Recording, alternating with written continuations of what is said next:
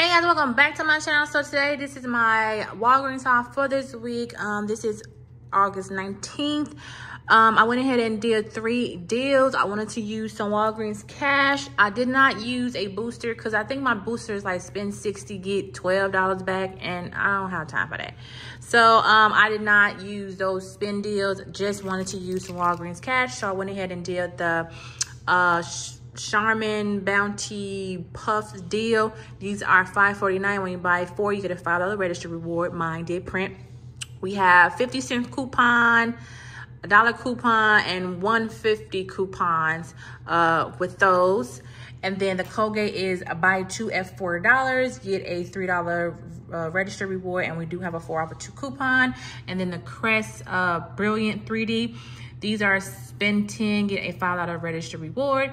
$12.99, and I had a $3 off 1 coupon. So all together was 42 and some change. I rolled $11 in register rewards. I rolled $20 in Walgreens cash, and I only paid 95 cents plus tax. I did get back $13 of register rewards back. Okay, so here's that receipt here.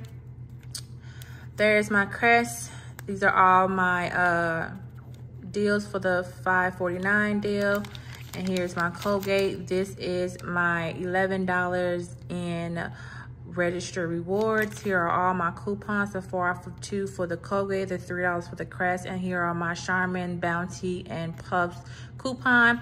$20.95. I rolled $20 in Walgreens cash, paid 95 cents plus tax, so $4.64 out of pocket, and I got back my items. So $4 for all of this. This is a good deal here. I'm happy about that. So if you have any questions, let me know. Other than that, I will see you guys later. Bye.